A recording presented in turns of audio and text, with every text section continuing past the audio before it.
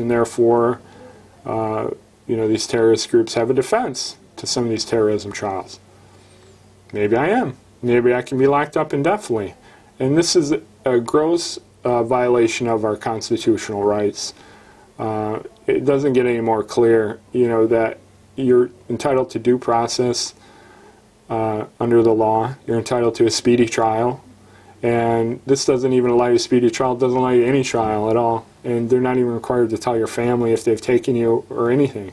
It's a gross violation of law. It's totally unconstitutional.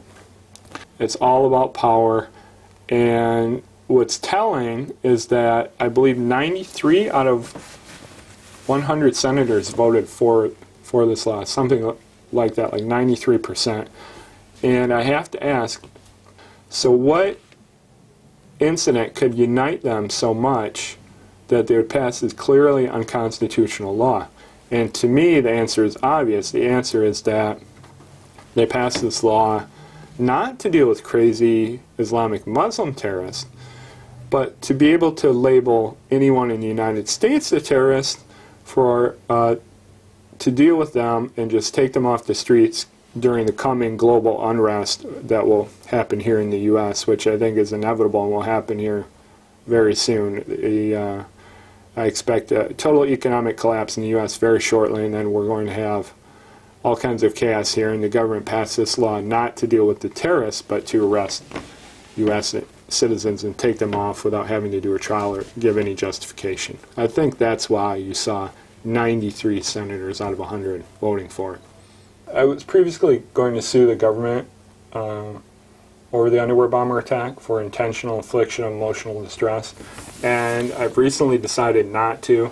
And actually, the statute of limitations expired on Christmas Day 2011, so even if I wanted to change my mind now, I couldn't. But I wanted to give the reasons why I've decided not to sue, and there are basically three reasons. One, in late 2011, the government came out with a bipartisan report called Report on Fiscal Responsibility or something like that. But anyway, what this was is a bipartisan panel appointed by Obama to study the future of the economy. And every member on the panel indicated that the U.S. government would collapse economically in no longer than 24 months. And this was written in late 2011, so that puts us in late 2013. Sometimes lawsuits can take several years, and this would be one that could possibly take several years. And I've decided it would be better off to take the time we have left, which is now maybe a year and a half, and instead of me spending a great deal of amount of time in this case, but to not put it into that, but to put it into making more money and preparing and saving as much money as I can to leave the country, as Lori and I plan to leave the country by late 2013, probably, by the end of 2013. So that's one of the reasons. Number two was the NDAA, and not due to intimidation. I'm not really concerned about the government locking me up, but my thinking was more along the lines of that the citizens of the United States didn't even care that this NDAA went through. There should be protests all over the streets. The government's allowed to lock you up indefinitely without a trial. It seems like no one even cares about this. They care more about, whatever, any topic. Losing union benefits in Wisconsin, for example. You see picketing at the governor's mansion in Wisconsin. I mean, literally every person in the U.S. should be out picketing or doing whatever in the streets over this NDAA.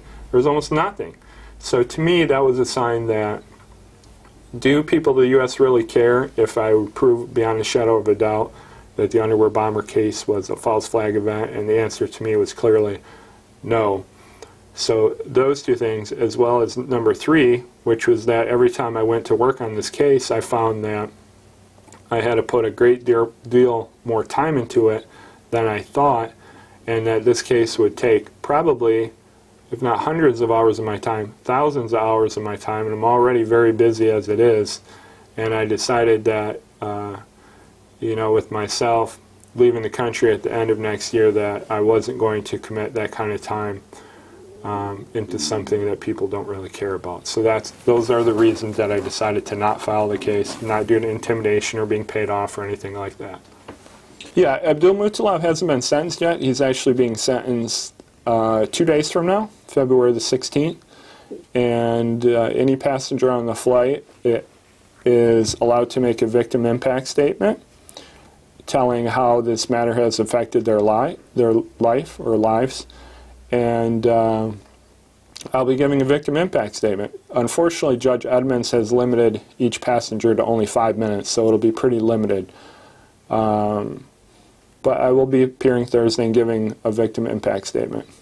Obviously, I'm going to talk about what I have been all along, which is that I think the media has been lying about this case.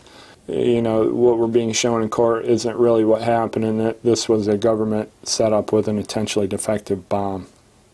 Now, I have to be really careful how I word things because I'm still a practicing attorney and I actually practice in the same court on a weekly basis, so I have to kind of restrict what I say to not get me in trouble with the state bar, but it'll be something along those lines. I'll have a pre-prepared statement. What made me come forward is that, one, I was very irritated that I almost lost my life on Christmas Day 2009, and you know, I'm very irritated over who is behind it, the U.S. government, for sure, my own government, and I thought it was important that I come out and talk about it. You know, I'm used to talking in public. I do it on a daily basis at court.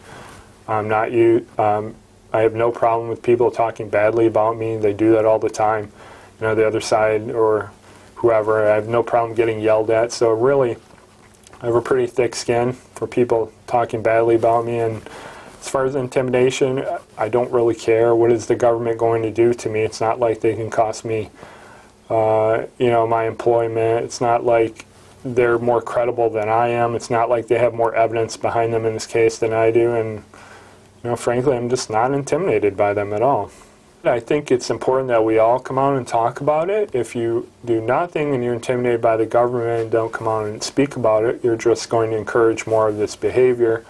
I think at the very least I've awakened a lot of people that normally wouldn't think like this, and I've convinced them that my version of the events are in fact correct. So I encourage you to do the same that I have, and eventually enough people will be convinced that the U.S. government is entirely corrupt and should be replaced.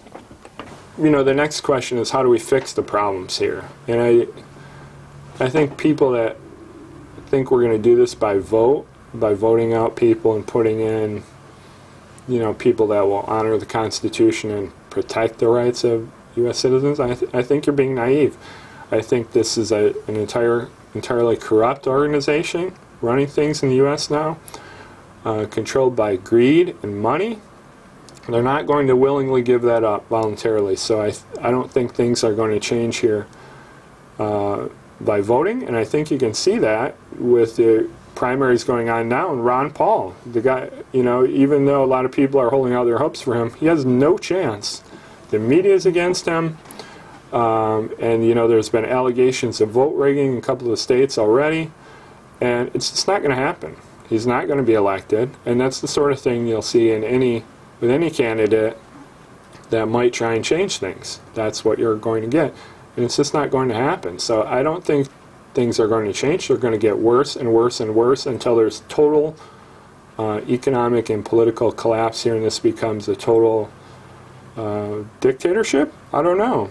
You're going to see a government collapse very soon, though, and it's only going to change due to the people rising up. And I'm not talking about just blogs or watching shows or whatever, but physically going out and doing things and changing things. Not through elections. Since this happened, you know, a couple years ago, Christmas 2009, I've really changed my belief in regards to anything that has to do with the government. You know, I was just a normal citizen before that. I didn't really have any beliefs that the government was as extreme it is and so willing to violate constitutional rights and stage false flag attacks and put out propaganda. I was just a regular person. And since this happened, and you can see it from some of my early videos or writings that I made, that I really questioned what happened here. I didn't come to conclusions right away, but it was my theory on what has happened has been developed over a couple of years looking at all the evidence. So where I'm at this point is that I don't believe the government in anything. I don't trust them at all. I think they have some sort of an alternative agenda which has to do with taking rights away of Americans. I'm not exactly sure why, but it's definitely there. And it's not for the reasons they're saying to protect you from terrorism, but it's due to alternative reasons. You know, maybe the coming economic collapse, or maybe to mask that the government wants to take over the world. I don't know, but you can see pretty obvious acceleration of the loss of our constitutional rights. And you know, I've really looked into these things a lot more since Christmas Day 2009, and again, I don't trust the government at all, and I don't think they're working in the best interests of the U.S. citizens.